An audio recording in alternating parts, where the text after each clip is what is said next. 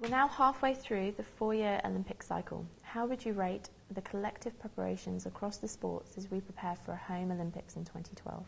Look, I think we're in an exciting place. I think we've seen our swimming team move on from Beijing. We're no longer the Rebecca Adlington show. We've seen some new stars emerge, and that's really exciting for us. We had the best ever European Championships just. 6 gold, 6 silver, 6 bronze. That's unbelievable. We didn't expect anywhere near that. But what is equally exciting is the fact that our juniors are doing well, which means that the next wave coming through are pressing the seniors. And if you look across the board, also the junior divers are doing well, the synchro have made a massive step change, and the women's water polo have also made a big step up. And before someone asks, we've got some challenges around men's water polo, but we're working on it. We've got them out there, working hard, playing water polo in Europe, trying to get them match tough, ready for London. So I think we're in a good place, frankly. So much has been made of the London 2012 Olympics in terms of supporting sports, athletes and programmes to ensure Great Britain succeeds. What are the sports doing to ensure the progress made continues beyond 2012, and will this be affected by a lack of funding?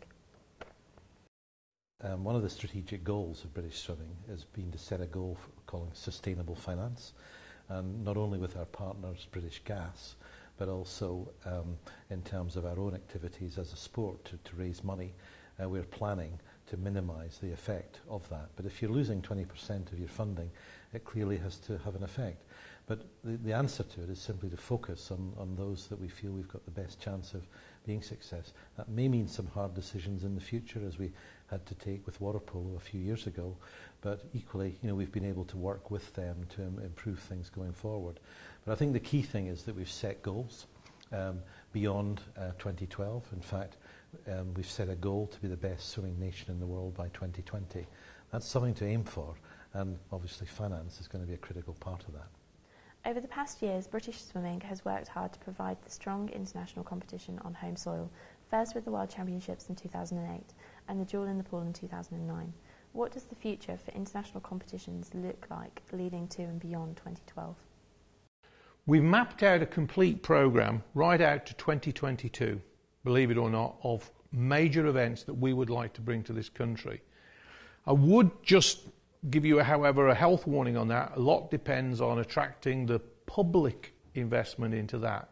But some of the things we're looking at, for example, are bringing the European Championships to London in 2016, bringing the IPC European Championships into Glasgow in 2015, bringing the World Shore Course back to these shores in 2018 to Liverpool, and who knows what we'll be bidding for further out. But immediately we're off to the States in 2011 for the Jewel in the Pool, and the 2013 Jewel in the Pool will hopefully be back on these shores. So there's lots to look forward to, lots to talk about, and lots to put on TV to show the public how good we are. British Swimming is currently on a high following our greatest ever results in 2009 and 2010 to date. The vast majority of these successes have come from a golden generation of female athletes. So what is British Swimming doing to ensure the men attain the same level of success? Make the men incredibly jealous of the success that the women are getting. Isn't it fantastic that our women athletes are actually leading the way, also knocking bits out of each other in terms of a number competing successfully, like Gemma and Lizzie competing with each other in terms of these lead events. And I sense the men are looking at this and saying, hey, we just can't let these girls get away with it. And I hope it does have that. But we're also very encouraged by some of the young swimmers who are coming through, who are really beginning to demonstrate really good performance now. So I think our talent policy is right, and they will come. A bit short of tall male sprinters, but if Liam keeps paddling away well, then we should be okay. But I think the key thing is the competitiveness in the team is really creating a great spirit. And at the end of the day, I'm sure that they'll drag out really good performances from our men as well. The harsh reality is that it's easier to get the girls up. The ladies, it's much easier for a number of reasons. One, the crust is thinner. The number of world-class women athletes is less than there is in the men's team. Also, the women can actually train harder and get up faster. It's a physiological fact. The men take longer, but the men are coming. The men are coming. We can see it in the junior programme. We saw it in Budapest with the men starting to come through. It's just time. We'll be great in London. We'll be better in Rio if we can keep investing, but the men are coming. Trust me. Disability swimming has regularly enjoyed strong results at the highest international level, but what state is the sport in currently, and how can this be improved further? Got a lot of pressure on us in some ways in disability swimming, because they account for something like 50%, nearly 50% of the total Paralympic medals, and that's some standard to keep up.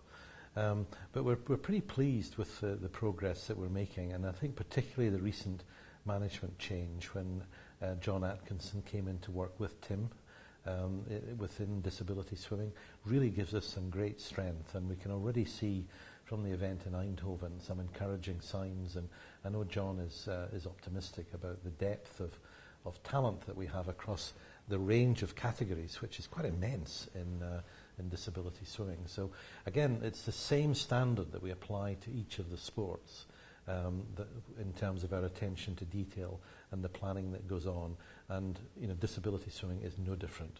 So we expect success, significant success in 2012. I think disability swimming has got some challenges, if I'm really honest with you. I think we're good. There's no question about that. We've achieved a great deal.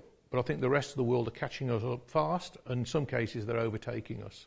And I think I came away from the recent World Championships concerned. I think we've got to really seriously address our talent development programme. I think that's been non-existent. I think we've got massive holes, particularly in the more severely disabled categories and particularly in the visually impaired categories. And I think we've got to plug those holes. I think we've got to trawl the country. I think we've got to build partnerships with other agencies. And frankly, there's a ton of work to be done in this area if we're going to stay up there with the top nations in the world. Otherwise, we're just going to slip down that pole. And once again, it'll be Great Britain first there. We were great, but then we slipped. So there is a massive, massive warning to the whole fraternity in disability swimming to get themselves sorted out. The expectation of British diving is very high these days due to the successes of the talented Tom Daley. What else can we expect from diving in the run-up to 2012? Look, I think diving has got some massive potential. I mean, we had our best junior results in the Europeans. We had a double world champion in the World Juniors. That's fantastic stuff. And I think there's some great diving programs out there now. We've got some of our best facilities, Sheffield, Plymouth, Southampton, Leeds, all working really well.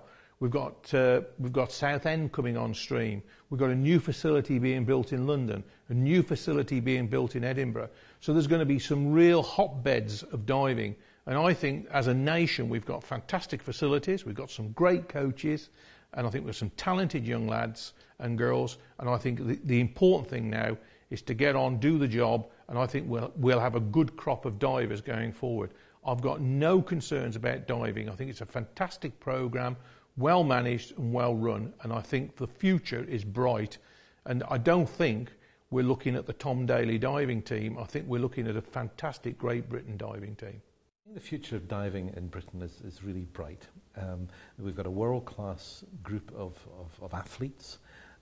We've got a very, very good coaching team who've brought some fresh ideas.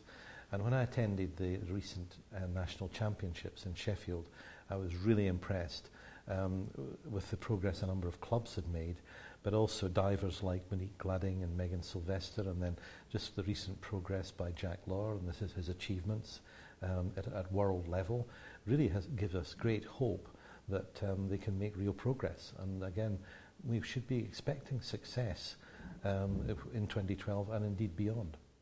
Britain's synchronised swimmers have shown tremendous improvement over the past 3 years. How will British swimming continue this momentum, and what work is being undertaken to ensure the next generation carries the sport forward beyond 2012? Synchro, without a shadow of doubt, has moved up from being almost a third world performer to being world class. But that has been about getting a handful of talented young people into a pool in Aldershot, working them hard and giving them the skills they need. What we now have to do is to build the talent pathway below, and that's what we're working hard to do. We need better coaches in better clubs, working the youngsters much harder, getting the core skills into them sooner, not coaching for the next performance, but actually coaching core skills. We need better coaches, better clubs, underpinning what we're doing at the world-class level, and that's what we're working on through the Beacon programme scheme. How is British swimming ensuring its water polo teams are best prepared for a home Olympics given the challenges faced by its sport? It's an interesting question, that, because in my mind, if you look at the women's team, what we've done there is carried on the training programme in Manchester, because frankly that's what we have to do. So they're effectively working really hard in Manchester, getting the best possible support. But we've also entered them as a team in the Hungarian Women's League. Now that will be tough, because they have to go out there and they have to play a couple of games against some tough Hungarian competition, and that will really strengthen them and make them more match fit. So that's quite innovative in my view, and I think it's quite exciting. The men's another challenge, because in water polo, as you know, the men's game is professional and we're a bit of an amateur body in some respects. And I recently went to the European Championships, and perhaps the best amateur team is Russia, and they came 11th. So that tells you it's really hard to break in. I bet it's a bit like Harrogate playing Chelsea in football terms. It's pretty tough. So what do we have to do about it? What we've done is we've sent our players out and we've placed them into European teams. So they're now playing in clubs in Europe to make them tougher. So what we hope is that by actually placing them in effectively the Real Madrid and the, I don't know what it is, I'm thinking of one now, Borussia Mönchengladbach or whatever, by placing them in top teams in Europe, which are essentially professional, this will again toughen them up. And when they come back, they'll be better players than we could ever make them by leaving them in Manchester. So that's the tactic. But again, underpinning all that, we need to build a network of clubs which provide an extrusion press of talent for the future. Otherwise, this will just be a flash in the pan. And I've constantly said we need better coaches, better clubs, and more time for these players to develop. I'm delighted with the progress that water polo has made. We had to take some very tough decisions. There were a lot of angry people when funding was cut, but I think it was the right decision. We've refocused that programme. We've done some really innovative things like getting the girls out to compete in a league in Hungary, which will raise their performance significantly, and they've demonstrated that through their performance in European Championships in the last year. And then as far as the guys are concerned, by getting them out to play at a higher level of competitive intensity, again in foreign leagues, you can see the performance improvement. So there's no question the strategy that's been crafted out by the committee, that the players have bought into, the coaches have bought into, is making progress. We're obviously at a challenging position in world rankings, but I'm delighted with the progress that's made, and it shows that tough love can be pretty effective sometimes.